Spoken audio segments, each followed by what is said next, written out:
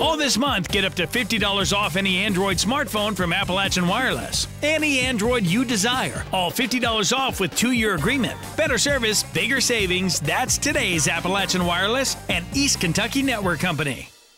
37-year-old Tommy Lee Travis Engel of Kentucky 194 East in Pike County has run afoul of law enforcement again, this time for allegedly soliciting people to kill a former prosecutor, now a judge, in Virginia. Engel was convicted last year in a 2014 case out of Virginia. Engel, who at the time was considered homicidal and suicidal, abducted his then 3-year-old son, prompting a nationwide Amber Alert. Engel eventually turned himself in to police in Pike County and was arrested. The child was unharmed.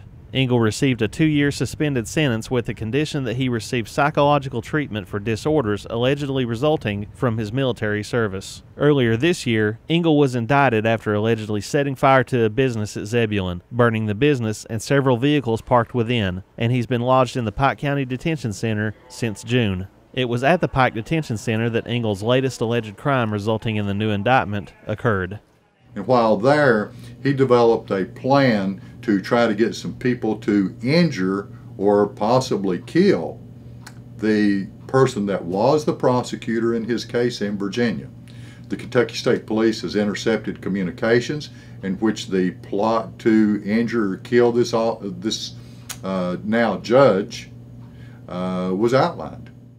According to the indictment, that prosecutor turned judge is Judge Marcus Brinks. Pike Commonwealth's attorney Rick Bartley said Brinks, a former military veteran himself, helped Engel get a favorable disposition in his case because he was sympathetic to Engel's alleged psychological trouble from his military service.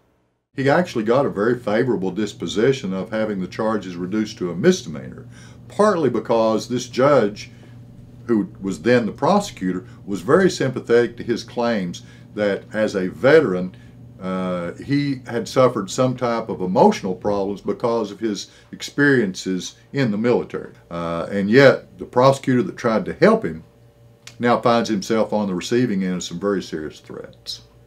Engel remains lodged in the Pike County Detention Center and is now charged with retaliating against a participant in a legal process, a Class D felony charge punishable by up to 5 years in prison. In his previous arson indictment, Engel could face life in prison. In Pikeville, Chris Anderson, EKB News.